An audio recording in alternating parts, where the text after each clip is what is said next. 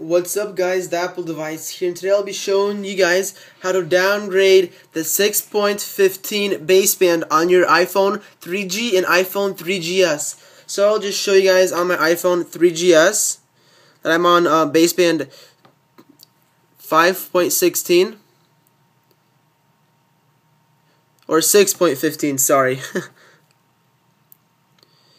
And you'll need two downloads for this. The software that your iPhone 3GS is running on. For the 3GS, you'll need the software the device is running on, and for the iPhone 3G, you will not. So for the iPhone 3GS, you'll need the software it's running on. So in my case, I'll need the 5.0.1 software. And then you'll need Red Snow 0.9.14 Beta 1 or higher. I'll have both of those links down below in the links description. And then, if you do not know how to check if you have the new or old model of iPhone 3GS, I'll explain to you guys real quick. In the serial number, you want to go ahead and skip ahead to the 4th and 5th digits. So in my case, it's 3 and 2. That means 32. And that means that this 3GS was bought on the 32nd week after they announced the 3GS. If yours is below week 40, then it's a old bootrom 3GS. If it's over week 40, so over 40 as your 4th and 5th digits, then yours is the new bootrom. And then for the 3rd digit, the 9 just clarifies that it's a new, or sorry, old bootrom iPhone 3GS. I'll also have a program down below so you can use to identify if you have a old or new 3GS bootrom.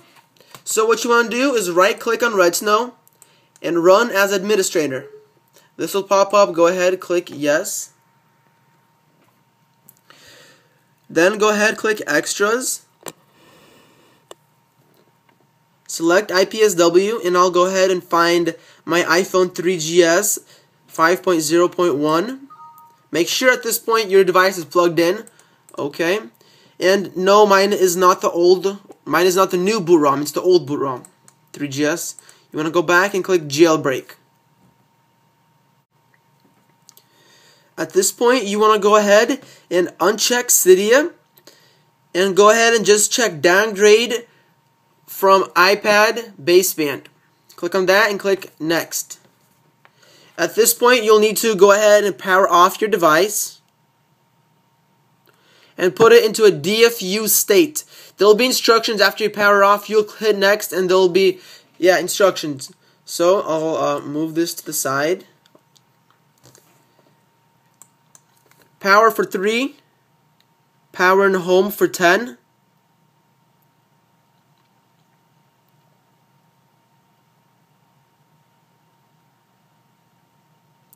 And then just hold the home button for 15 seconds. The computer will detect it, black screen, and the computer will detect it.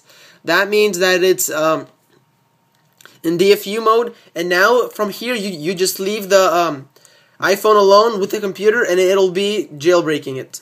Well, not jailbreaking it, sorry. Downgrading the baseband.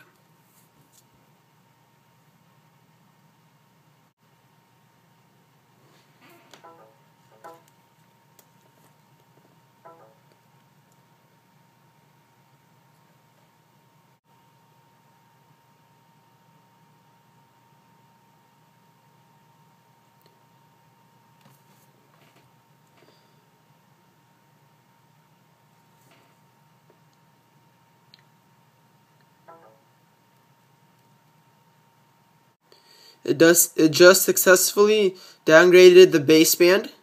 So let's go into settings. Take a look. General, about. Right there, the baseband has been downgraded.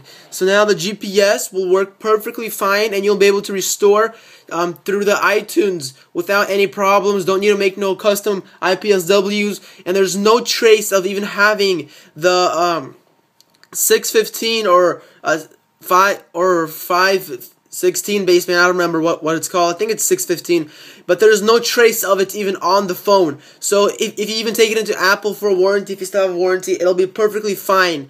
So guys, rate, comment, subscribe, and I'll catch you guys in my next video.